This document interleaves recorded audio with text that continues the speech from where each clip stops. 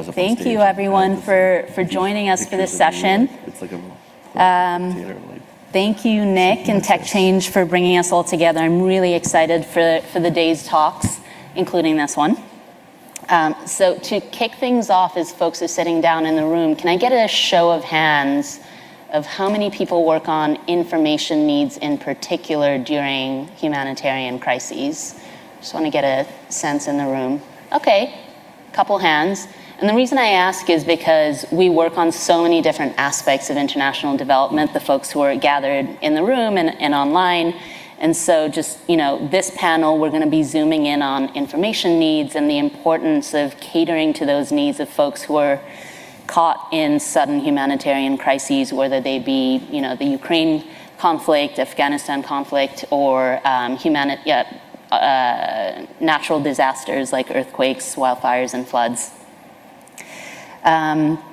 Today on this panel, we have with us Jordi Kitchen from Google, product manager at Google, Omar Abu Samra from the American Red Cross's Global Disaster Preparedness Center, and Liam Nickel from International Rescue Committee's Signpost team. And we're going to chat about how each of these organizations, in similar but also different ways, leverage technology to get information out to people in the moments before, during, and after a humanitarian crisis. My name is Ruha Devanasan. I work on strategic partnerships for Google Search. And I'd love to just hand it over and have each of you introduce yourselves and talk about the teams you work on, if that's okay. Liam, should we start with you? Sure, happy to. My name is Liam Nickel. I'm a product manager at the International Rescue Committee's Signpost project. So as humanitarian actors, historically there's been the idea that your role is to be the voice for the voiceless. But that's actually flawed because that's assuming that people don't have their own voice and they can't be heard on their own right. So Signpost is a project that kind of centers around the idea that information is power, and with that power, we can empower people to make their own decisions in the time of a conflict or a crisis. So our team is a multi-agency initiative. We are the International Rescue Committee, Mercy Corps, Internews, and NetHope, partnering together to give people access to information in crisis. What that looks like on the ground is it looks like we have teams of moderators, people to answer questions through social media. We have journalists making content that gives people walk-through information about important things like when is the border open, how to access your visa, how to gain support for your small business as you move to a new country. And all of this information is critical for people to be able to kind of navigate the complex and cacophonous world of humanitarian crises with empowerment. So Signpost has been scaling rapidly the last couple years. In the past year, there's 466% year-over-year growth. And a lot of that's due to our team's combined efforts to kind of meet people where they are and work with partners in different humanitarian crises such as Afghanistan, Ukraine, and more forgotten crises like those at the border of Tanzania and Burundi, or for Venezuelan migrants who are moving into Ecuador.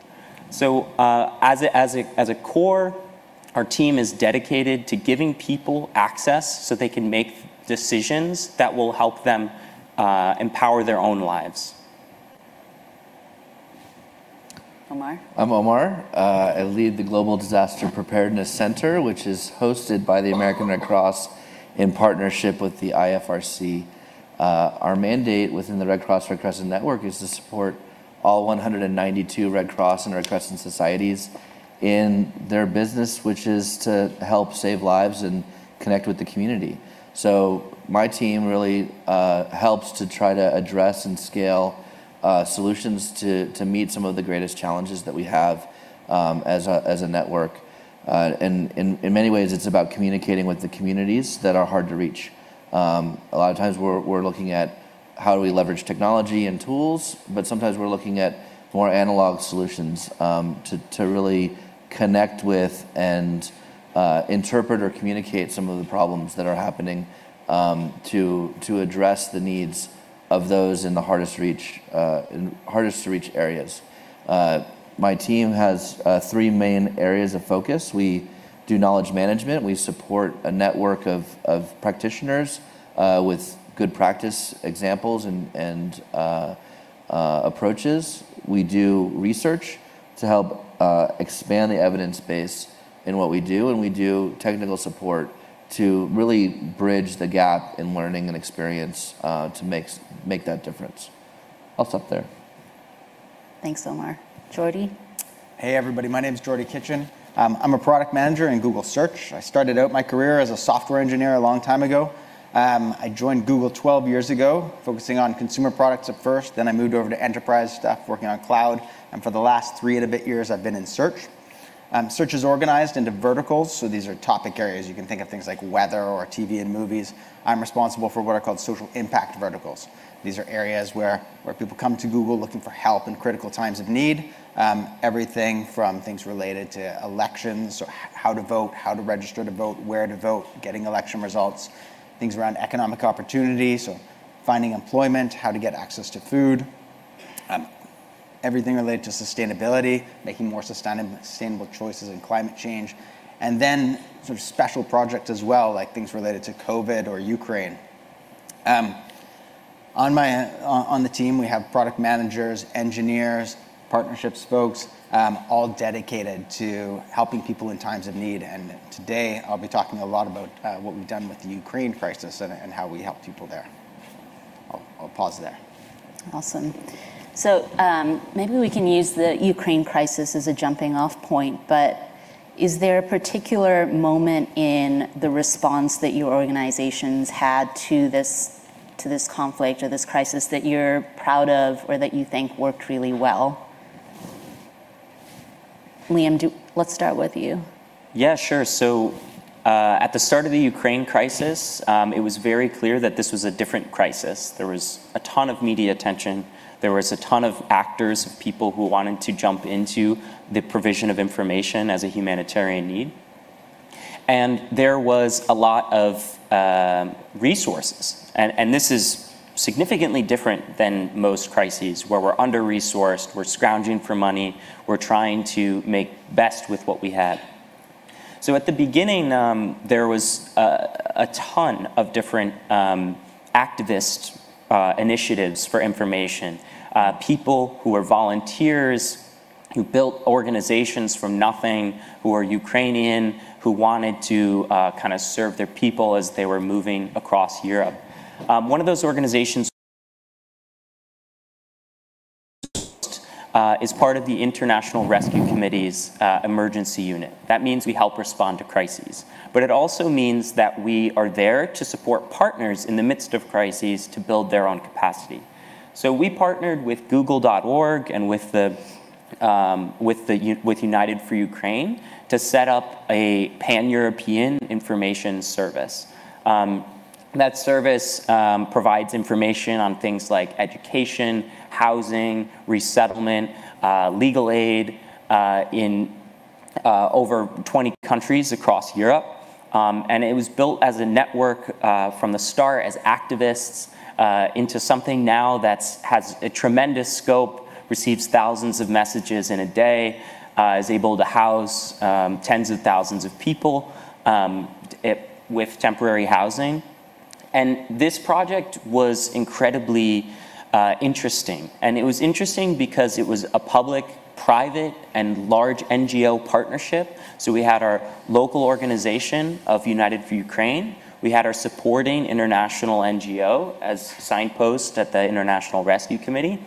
And then we had private support and from donors like Google.org, like Cisco, like Zendesk, that allowed us to build state-of-the-art technology that could serve people in the midst of a crisis. All of this happened within the span of a month, 2 months.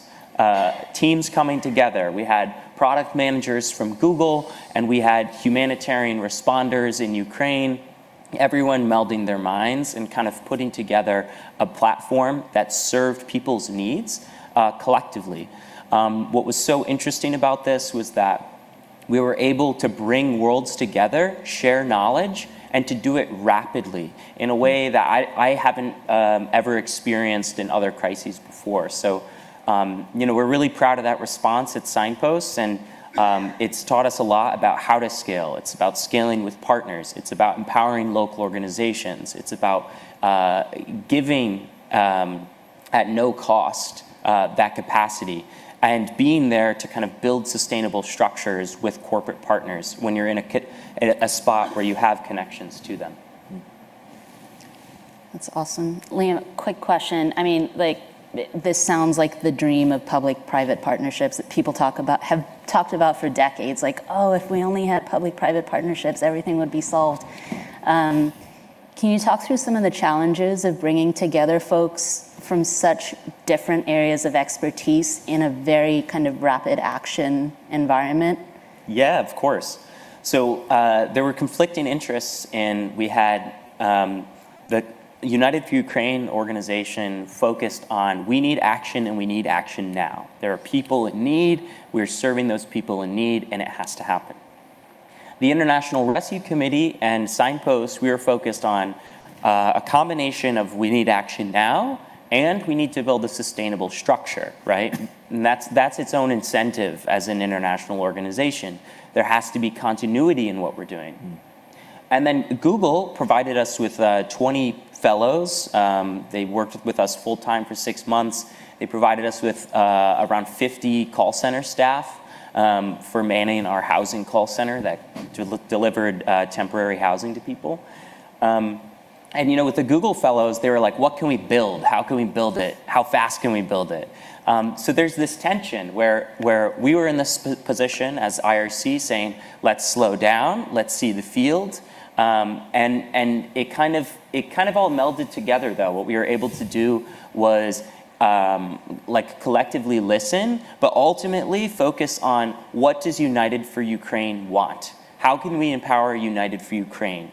How can we do that now, and how can we do it for years to come? That's awesome. Jordy, you and your team operate at a really different scale, because the search scale is, you say something on search and it reaches millions and billions of folks. So how do you think about, and how does the search product team think about communicating or facilitating information access during crises like this one? Yeah, that's a good question. So when the crisis in Ukraine started back at the end of February, the initial focus of the team, we brought together a dedicated team, but from across a number of organizations. And the initial focus of the team was really on helping people in region there in Ukraine get access to trusted and authoritative information. We have so the first thing that we do really is try to understand what information those people need, what information is available, and how we can work with, and this is Ruha's team, the partnerships team, work with people out there to make even more trusted information available. We have an existing product called SOS Alerts that had been developed for natural disasters, so for things like fires, floods, and earthquakes. Back in COVID, it started, for the first time, it was used for sort of a pandemic response. And then for Ukraine, it was used for like a crisis or a conflict response. And so what we find is that there's not a lot of information out there, and we need to get out that authoritative information quickly. So we launched an SOS alert in Ukraine for people there, working with the UNHCR and the Red Cross and the Ukrainian Foreign Ministry to help people get safety tips, access to help and hotlines, and for the Ukrainian Foreign Ministry, it was foreign student information for foreign students in Ukraine. Now, as the crisis evolved, people's needs changed, and where they were changed as well. So there were millions of people who moved from Ukraine into other countries in Central and Eastern Europe. And so at that point, we saw that there were now needs in places like Poland and Romania and Hungary. And so we ended up launching SOS alerts there as well. And this was providing information from For example, in Poland, it would be from the Polish government. They had created a lot of authoritative information, but it was hard to find. And so we made that available on the front page of Google in languages, in not only Polish, but also in Ukrainian and English. And the idea was to, as quickly as possible, get this information out to people. So we had information from people in Ukraine, in Central and Eastern Europe, and then we also saw that there was a massive surge in interest and traffic coming to Google from people all around the world who were interested in information about the conflict. They wanted to know, what was going on, statistics about it, potentially how they could help, where it was happening, and who it was who was happening to. Fortunately, Google works pretty well for these situations. You have the 10 blue links that are always on the page there, top stories for really newsworthy situations, things that help people sort of explore more than just their initial query. So people also ask related searches, rich media like videos. And we also, in Crises, have started to bring, and for big newsworthy moments, more structured information to the page, starting in COVID, then in Ukraine, and then other situations. So now you'll see things like working with Reuters, we bring estimated losses or estimated impact. This is where people want to understand the magnitude of a situation. We have rich images coming from Getty, and then there's also things around like mentioned in the news, which helps you understand what people are involved in these sorts of things. So we're trying to build things for Ukraine, but also make them scalable to Crises in the future as well. So just to make it real for folks, when you say build things on search, what does it look like? So you've got someone puts in a query and they get a bunch of results. The blue links we call organic search, so that's just the algorithm doing its thing and it does a good job.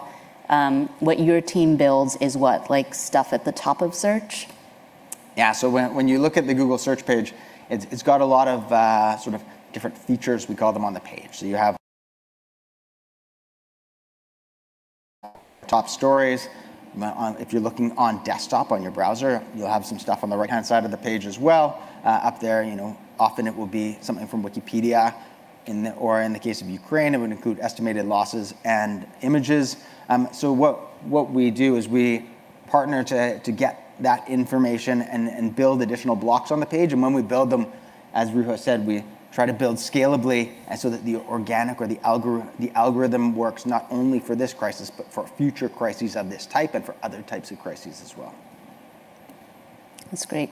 And then as a partnerships person at Google, I will say, we recognize that Google's been around, since 1995, or I should know this number, but we haven't been around that long. And we certainly have not been experts in humanitarian response. And so everything we show in these experiences is through partnerships with news organizations, partnerships with nonprofits and other organizations that work in this space that understand information needs and how to communicate to folks in these times.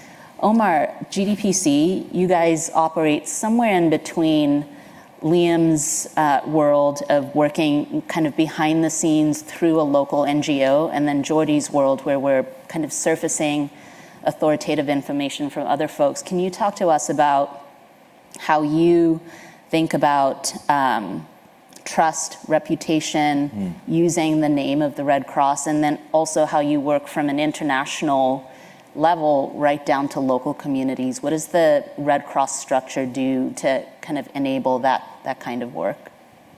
Thanks. Yeah, I think there's a lot to unpack there, and actually there's a lot to unpack from my counterparts here on the stage. So I'm going to say a few things just to start.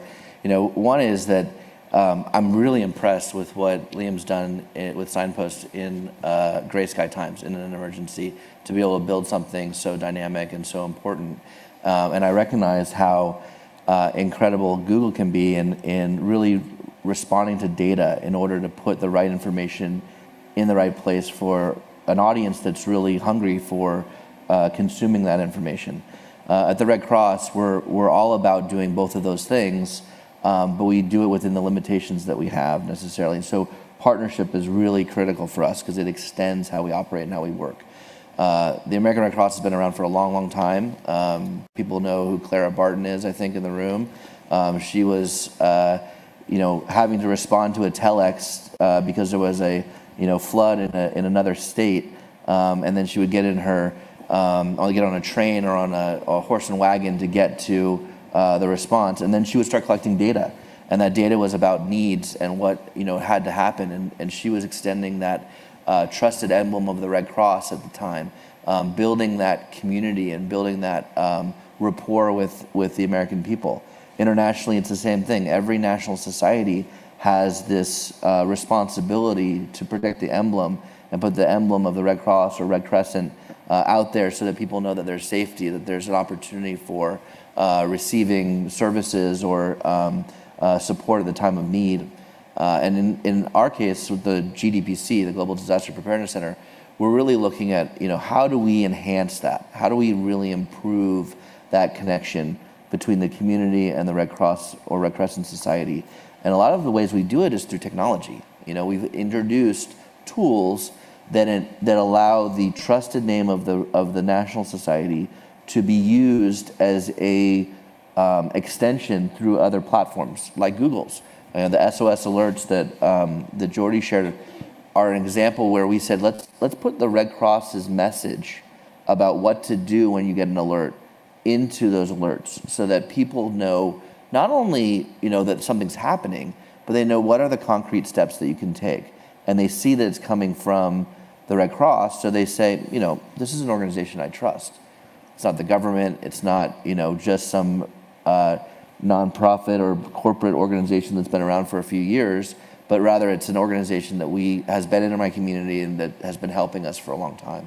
So we're always looking for those opportunities, not just to do what we do really well, which is help the community and really work with those, but we also look for ways to enhance that. And one of the things that I'd love to explore with Jordy in this conversation is, where does the data end? Where is the gap, right? So we know where people are receiving the information, but where are they not getting it? And so how can we work together to really extend our response or extend the work that Liam's doing, the signpost, to really connect and get the messaging out to those communities that aren't being reached, the channels that we have access to?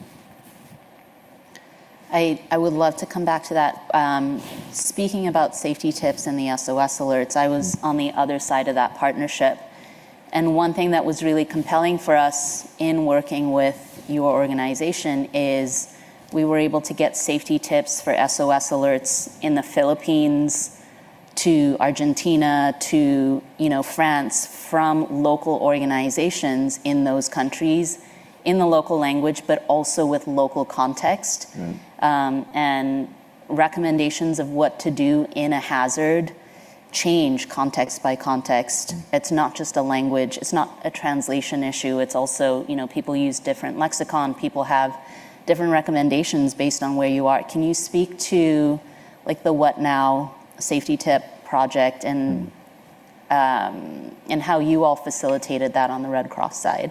So we have this tool called What Now. It's an API that has safety messages in a number of languages, contextualized to different countries, and across 20 plus hazards and 6 different time scales.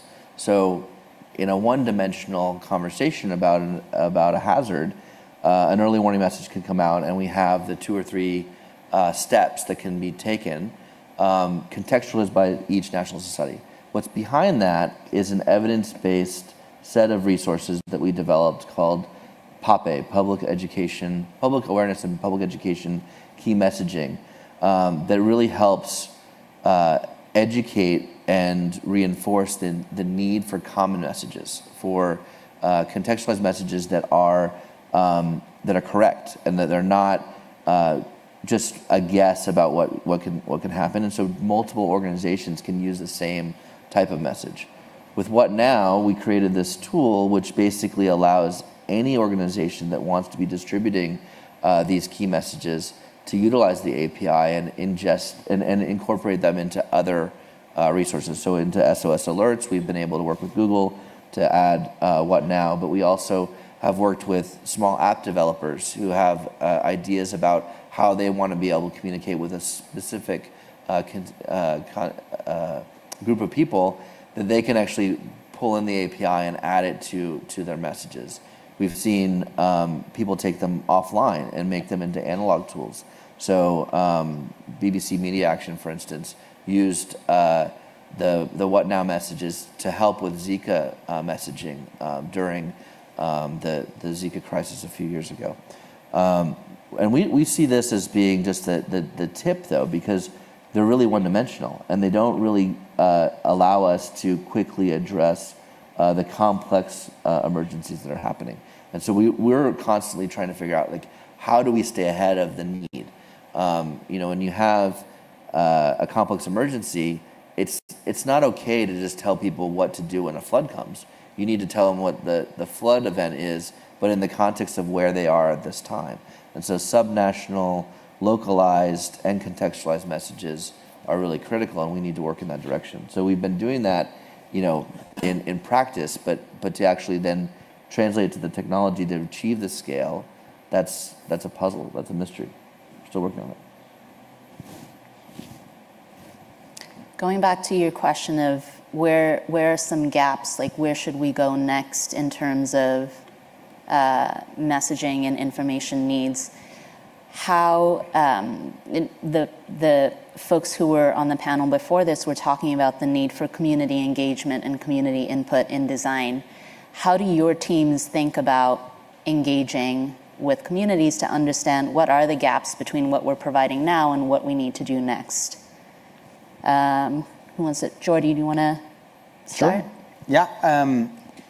So let me talk a little bit about how Google builds products, and then we can talk about how we engage with the community to make sure that we're building the right product. So the Google culture is all about understanding what your users are looking for and trying to figure out how to be really helpful to them, then designing a product, building that product, and then launching it and what we call landing it, which really means that once you get it out the door, you're not done. You need to continue to iterate it on to make sure that you're really actually going back to that helpfulness that you defined up front. And through that entire process, you're really trying to do research with users to understand and make sure that you're continuing to build something that's going to be really useful for them. The user research function is one that's well established now, but I'll say I've been at Google for 12 years, and it had an incredible amount of investment over that time where people now appreciate it far more than ever. I will say that as we're building things for tens of millions or hundreds of millions of people, there's not one product or one sort of set of information that's useful for everybody. So you need to ensure that the research that you're doing up front and throughout the process is with a really diverse panel or a really diverse portfolio of people. So up front, when we're doing qualitative research, sort of deep research with smaller numbers of people, we really invest to make sure that we're getting a representative sample of different types of people from different socioeconomic and different backgrounds. As we move into kind of more quantitative surveys to understand at scale what people are looking for, again, you want to make sure that you're getting a really broad population. And then later on, we're looking at metrics to try and first we define the metrics up front to figure out what we're going to optimize for. And you want to make sure, again, that those are not kind of one-dimensional, but really capturing a broad set of information so that you're addressing the broad set of needs that everybody has out there. And so it's really this led by this user research organization. I feel very lucky that we have this asset to be able to sort of pull in a broad set of stakeholders over time. Just kind of quickly on top of that, of course, we recognize that users don't have all the information. We also work with experts out there. We work with different organizations like the Red Cross, like the UN, with governments to understand what their people are looking for. And then that kind of all comes together to inform what the solutions that we build for people. Yeah, I can speak to it. So what's really cool about Signposts and what we do is we're responding and interacting with people directly on the platforms they use the most. So most people across the globe, there's actually a stat that over 50% are using Facebook. Most people's search engine is Google, right? So we immediately know where the main platforms for our audience can be. So like in the way that there's consumer marketing to sell you some bag or something like that, we actually learn from our customers and how they interact, our clients, and how they interact with us based off of what they tell us. So what's really cool is in the humanitarian sector, it's so often that your needs assessment, your understanding of what people need is done on your terms. You write the 10 questions. You ask the 10 questions on your terms at the border to enter Poland, for example. And it's on your terms that you're also understanding other people's needs. What's so cool about Signpost is we put our information out there, and that information is around any type of need someone might have to answer their question in that given context. And the community will tell us what they need. We open up the ability for people to ask questions. We have moderators behind all of these systems. So someone can send a message in Telegram, Viber, Instagram, TikTok, Facebook, etc., and ask us a question or tell us what they need, and we can revert directly back to them. Now, what that actually results in is a giant swath of data, and that data is really important. It's one, something that you want to protect, and two, it's something that we can learn from as an organization, as a general community of practice with aid responders. So when someone tells me that they need a food ration card, we can take them at their word that they in fact need a food ration card, right? And when they tell us that, or when a collective group of people tell us that, and we see that there is maybe misinformation about a camp in Kenya closing, or disinformation that's targeted against Ukrainians so that they don't leave. We need to be able to kind of see that from the ground truth, from the person's perspective. What's so cool about Signposts too is we're doing something called responsive information. When someone sends us a message, we respond back to them like they sent the message to us. If they send 15 emojis, we're gonna send them 15 emojis back with a little dragon and a smiley face. And then if they send us a voice message, we're sending them back a voice message. And they're always sending messages to moderators who speak their language and are from their context. And that's what's so great, is that we're able to kind of have this content pumping out in Dari, Pashto, Ukrainian, Russian, Swahili, Somali, whatever it is. And people are able to, on their own terms, ask us these questions. And from that, there's the ability to learn. And we're now kind of getting at the point of advocacy, of saying, here's what people want. This is what they say they want. This is the information gaps that we see and what people ask. Now, let's do something about it collectively. I think what's really cool about this is that we're actually starting to figure out the problem and identifying solutions. So for a while, it was just about just sending a message out, and then there was really no effort.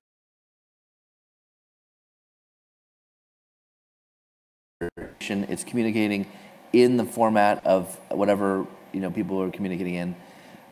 There's still a challenge though, because only about 80% of people in the world are using smartphones, or technology, internet access, and so there's still 1 billion, 1.5 billion people in the world who aren't, and figuring out how to make that additional extension, or communicating with people to communicate with others, because you always know how to communicate with your grandmother or whoever it is that's not using a smartphone.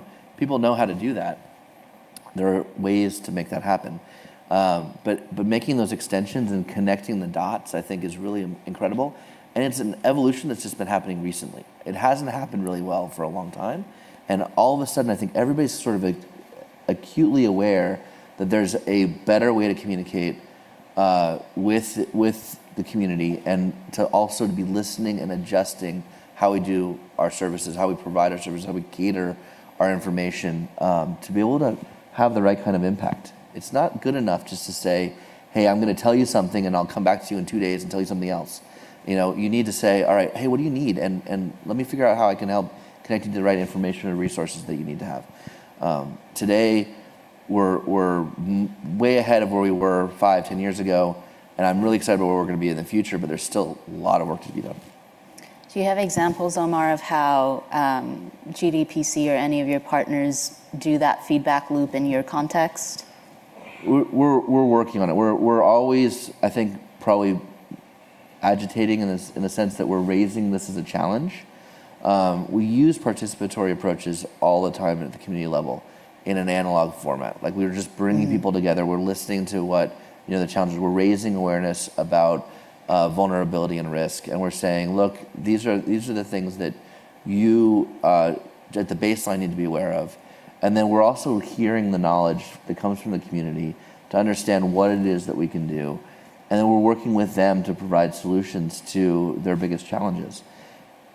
Emulating that approach in a digital way is almost impossible. I mean, it really requires almost real-time dynamic information sharing.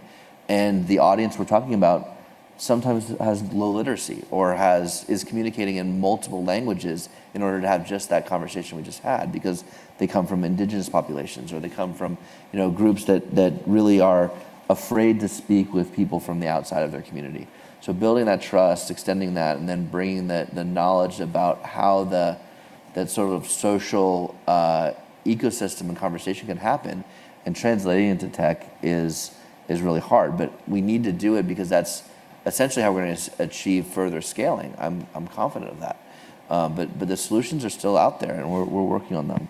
The GDPC is taking evidence too and doing research so that we can actually document the behavior change that we see the impact that we have, and then sharing that to be able to let people build on the good experience rather than just start from scratch over and over again. That trial and error is also an old way of working. We need to really share that good experience and build on the approach to have a better impact in the future. And I'm like, one of the great things about partnering across organizations that work so differently with our users is to be able to leverage these insights. So, GDPC and the Red Cross is not afraid to work offline in communities, and you've been doing that for over 100 years. Liam, the way Signpost works is super scrappy and flexible, and it sounds like very manual in many ways. So having unstructured feedback or doing responsive communication requires real humans to do that communication. And then Jordy, you talked about when you build as an engineer or a product manager on search, we really have to figure out how do we optimize for being able to scale. And a lot of that is, can we automate something? Can we do it algorithmically? I'm curious if anyone has examples here of how we've been able to thread the needle across these three different ways of getting feedback and learning from users. Jordy, you touched on this a little bit, but can you actually talk a little bit about how we get feedback from users once a product is launched? What does that look like? Yeah, I'll talk about that in the context of SOS alerts, and maybe we can also talk about some of the feedback we got in terms of translations as well.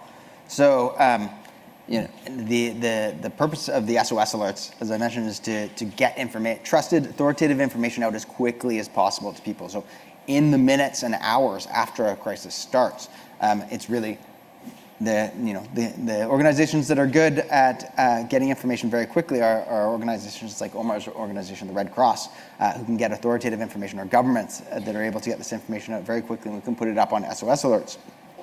We get user feedback on this over time, so people will, as Liam mentioned, they'll submit information to Google, and we're able to analyze this user feedback, not only individually, but also at scale to see how useful they're finding these features to be. So we look at the user feedback plus the metrics, and often we're able to then figure out, okay, people are also looking for this other type of information, and we are able to update the SOS alerts. What we also find is that people's needs change over time. So they go from like, how can I stay safe, to, if it's in the case of they've left Ukraine and they're now living in Poland, how can I find a place for my kid to go to school? How do I get an apartment? Where's the local grocery store or potentially the food bank I can go and get food from? And so their needs become more complex. In addition, the information out there on the web also becomes more richer and more complex as well. And so we find actually that the SOS alerts actually become less useful to people searching than the organic results or the algorithmic results that search provides every day. And at that point, we end up actually taking down the SOS alerts and letting search do the job that it does when you go to it on a daily basis. And so that's where we're able to use user feedback plus metrics together to be able to inform what's useful to people and react to it. Maybe one other sort of interesting thing to talk about is the feedback that we got, and as we from people who are in Central and Eastern Europe and Poland, as they were looking for information on search about these kind of more complex needs. One of the things that we discovered was that there was a real gap in terms of their ability to look for information, a language gap. So these were people coming from Ukraine. They were, they spoke Ukrainian, of course, and they wanted to find information from what was predominantly like a Polish web corpus or a Polish set of information. So what they were doing at the time was they would go type something in Ukrainian into a translation app, translate it into Polish, go to search, copy and paste it into the search query, get a set of Polish results, translate that into Ukrainian, click on all the links that they thought were useful, bring up those pages, translate all those into Ukrainian. As you can imagine, this is an incredibly laborious process, and they were missing out on good information as well because it would just take so long to find this information. So one of the things that we did was working with the research team does a lot of translation work at Google. So it was the search plus the research team combined, brought some stuff that we'd made available in other countries plus some new features, and it built kind of an end-to-end translation flow. So people would go, and if they typed Ukrainian into the search bar in Poland, they would get back a set of results in Ukrainian right there on the page. If they clicked on those results, it would provide them with the landing page to the site. Maybe it was a Red Cross site, or maybe it was a signpost site, right back in Ukrainian. So they actually didn't need to do anything in Polish, and they were able to find the information they needed there. So it was based off of this user feedback of people not being able to find what they were looking for, people not being able to get results in their local language, that we were able to evolve the product and help them out. So this is, just so I understand, this is a Ukrainian person in Poland doing a search in Ukrainian, getting Polish results, but that are translated for them. So it's still resources in their new host country, but now translated for them through this flow. Exactly. So they would go to Google, they would type something in Ukrainian, they would get back results in Ukrainian, though they were Polish results. Then they would click on those results to go and see the page, and that would be translated as well. So they could do the entire flow in Ukrainian. Very cool. I think what you just described is you put people in the center of everything that you're doing, just like Signpost is doing, and I think that's really important. I mean, when we talk about early warning messages and the need to have the right information at the right time, in the right channel, in the right format, in the right language, it keeps going. Yeah. But it's all about the person who's going to receive that message, and having the right message for the right people at the right time is critical, and their needs change over time, which you described really well, because you need to know that the flood is coming, or the storm is coming, or fire is coming, whatever it is, and then you need to know what actions to take. But once you've taken those actions, you need to know the next thing, and that sort of evolution of need that people have is still about people. It's still about the people at the center of this. And I think that the way that Google's been using their technology, not to just, we don't want to just focus on Google, because I think that there are a lot of other examples of this, really being dynamic to the needs of individuals and the people that they're taking care of in time through crisis is really critical. And that requires resources. So as Red Cross or International Rescue Committee, there are certain resource constraints. And one of the things that we haven't prioritized as a sector is user experience research, is user experience design, in the way that Google's really made a name out of it. And I think that's one of the things that's really important. It's done ad hoc, it's done by people with the best intentions, but it requires resourcing. So that's a really important thing to kind of acknowledge. As a sector, that's something that's important, because otherwise our technology is going to suck. It will, because it's not built for the person who's going to use it. On that theme of listening to community, we have about 15 minutes left, so I'd love to open it up to the audience, both online and in the room here with us, if anyone has questions for the panel. There's one up there. Back there.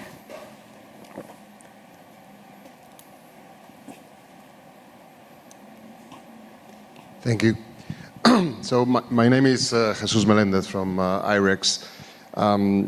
I'm very interested on the development and management of partnerships between international NGOs and local and national NGOs or national societies, in the case of the Red Cross, in context of digitalization of activities. I think you all have touched on that. But I wanted to ask you in particular, more in particular, I mean, the case of Ukraine and other cases that you've come across, how are you managing the sort of power balance that exists in these partnerships from the perspective of resources or access to resources, from funding to technical expertise, agency, or risk management, compliance, lack of trust, and ways of being, which is, an example of that would be, for instance, the understanding of local contexts. So, I mean, if you could elaborate more, if you like, on Ukraine or beyond Ukraine, it would be super interesting. Thank you. Yeah, I'm happy to take that one. So we, International Rescue Committee is a giant organization. It has its own protocols, its own policies, and everything that it needs to do. But simultaneously, we have a mandate to serve people. And that mandate to serve people almost always leads to the same logical conclusion, which is it is best to serve people with people who are the closest to your audience, right? And that's going to be through local partners. That might be through activist groups. It might be through an NGO that's been in Ukraine since 1942. You don't know. But I would say that the hurdles that you mentioned, legal compliance, like data sharing agreements, the types of things that take time to progress, require trust with your partners. So at the outset, when we showed up with United for Ukraine and started talking through what would make the most sense as partners, we asked and we listened. And we put ourselves in a position of humility and saying, like, you know the context, tell me what you need, right? And then the second part is being steadfast and consistent with your messaging and your giving status. So, right, as a larger aid organization or kind of as IREX, organizations with authority. You're able to kind of be in a position to give, and that giving is important. It should be framed as not a transaction of a partnership, but it's rather we're all here giving to a collective mutual goal, and that collective mutual goal is something tangible. So at the outset, we were able to kind of create strategy documents, create a strategy collectively. And we did that at the outset of the crisis, even when we didn't know everything going on. And that was important for the organizations to actually meld together and trust each other, because we spent the time to think through things together. Legal, compliance, those things fall into place, but they should never be the risk that outweighs you going into that engagement, right? And unless it's at the expense of the end user that you're doing that, it's really important that you take the time. We have these systems for a reason. They're not to cover our own organizations. They're to allow us to provide services to people better. So shared principles at the outset, a shared framework, strategy, and then recognizing that some of the bureaucracy is there actually to protect the user and make us work responsibly in crisis. Yeah. Well, from online, from Rula, a question from our online audience. Rula asks Omar and Liam, how do you safeguard confidentiality and mitigate risking people's lives with technological openness? I'll start with the answer. I think it's a really important point. I mean, there are legal frameworks that have been put in place to protect people's online privacy, protect people's identity, and I think those are important building blocks. but they are not the end of our commitment to individuals and the people that we serve. So we're very careful about how we collect and share personal identifying information. I think that we are also looking at what are the solutions on the horizon to help us transfer the responsibility of data protection to the individual, so that they're actually owning and maintaining that data themselves and not giving it to any organization that is offering them support. Thinking through with multiple organizations how we use blockchain and other solutions to be able to do that is part of our job, part of our responsibility. I don't think we're there yet because the points of entry are too complex. But I think that at the same time, there are a lot of organizations that are really quick to jump into the new technologies, and they do so at the risk or at the expense of those who they're actually trying to protect.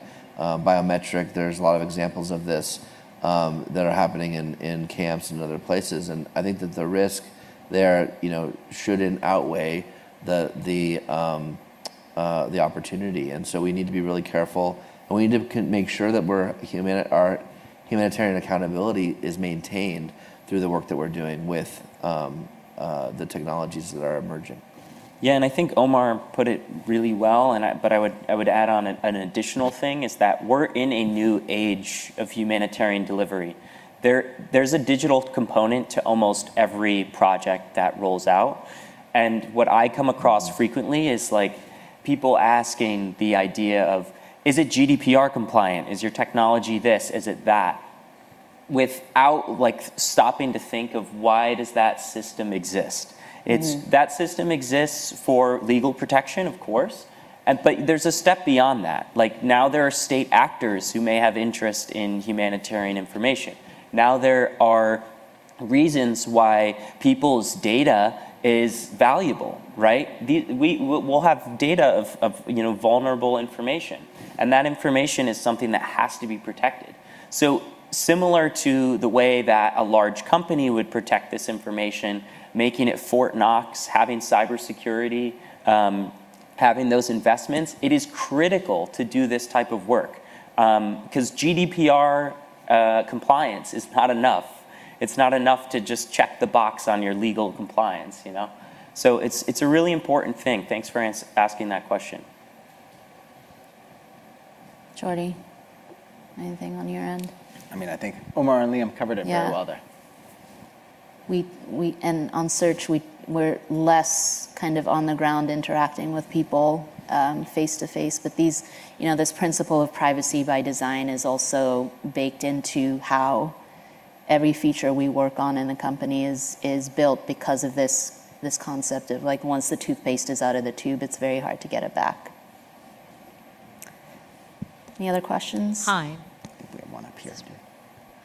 Thank you so much for the really informative and insightful presentations. I think my question is for Liam and Jordy. Thinking about crises we've seen over the last decade, pre-Ukraine, I'm thinking of Syria, I'm thinking of Iraq with the ISIS crisis and so on. We didn't see the sort of response or solutions that we saw emerge with Ukraine. So my question is, what do you think were the main obstacles to that? Why did that not happen? Was it just resources, interest, or what are the other factors at play? And how do we address those so the next time there is a crisis that isn't in Eastern Europe, we are equipped to respond in the same way that we have? So I can say that the first thing is that there is institutional racism in the way in which the media cycle works. And the media cycle is what makes the donor money come, right? And so there's a very clear connection between the way that the media works and the way that we capture money, which then drives the humanitarian programming. So where you may have a surplus for Ukraine, you may not have it elsewhere. So the first thing about it is as a technology practitioner, we need to think about one, combining resources, working together across organizations, because none of us have a surplus, right? We're doing what we can with what we can. The second is that we're looking at equity from a needs perspective. Like, equity doesn't, while we need to think about the degree of need in every given context. So there aren't forgotten crises, right?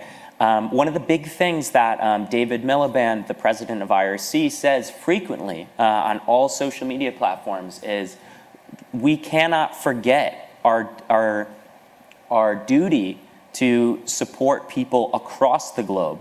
It's not just in Ukraine. While Ukraine, there is a gigantic and acute need, there's also a gigantic and acute need in Yemen, in Ethiopia. So we as practitioners need to think about how we use those resources in an equitable way. And at Signpost, the way in which we do it is we try and work through partners. We try and get free technology that we can grant out, and we try to keep the overhead of support of these projects centralized so that we're able to bear the brunt of punches in every direction. And we're not focusing on a project by project by project basis, but we're trying to make it so that we're building something sustainable where we can deploy to a place that is not being funded. Like, for instance, we have projects in Niger and in Ecuador where there is not a lot of donor money for what's going on there.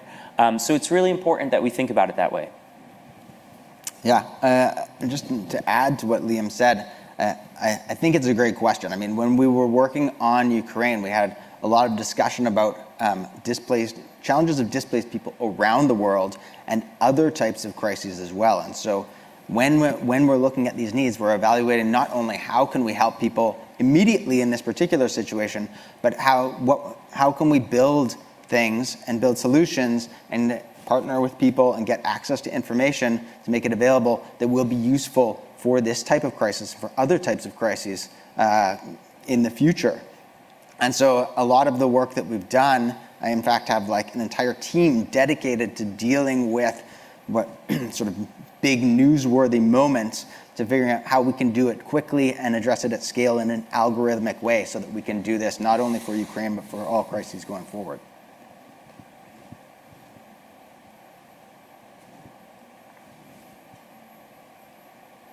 Any other questions? We've got 2 minutes-ish, so probably time for one final question. There's a question up near the front here. One up here. And maybe there's online too.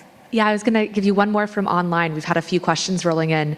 This one is from James. It says, what efforts have there been to incorporate social scientists' expertise, and are you mainly focusing on technology solutions?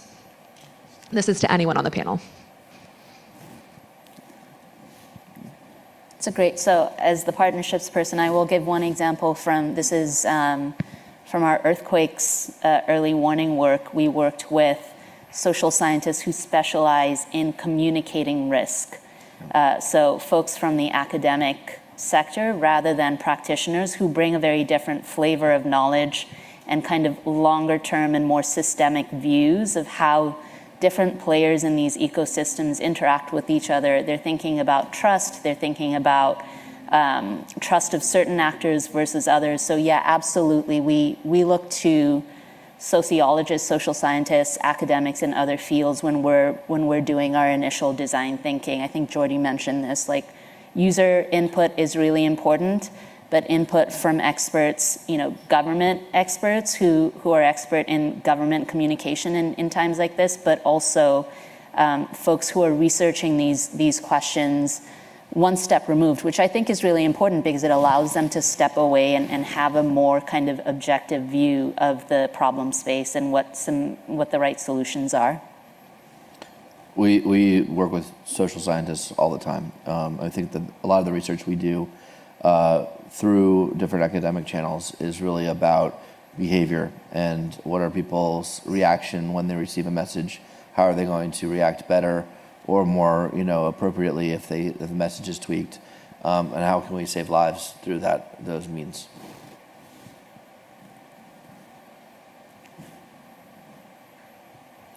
All right. With that, thank you all for joining us. Thanks for joining us online as well as here in person. And we look forward to chatting with you and attending some of these other sessions that are coming up. Thank you. Thanks for having us.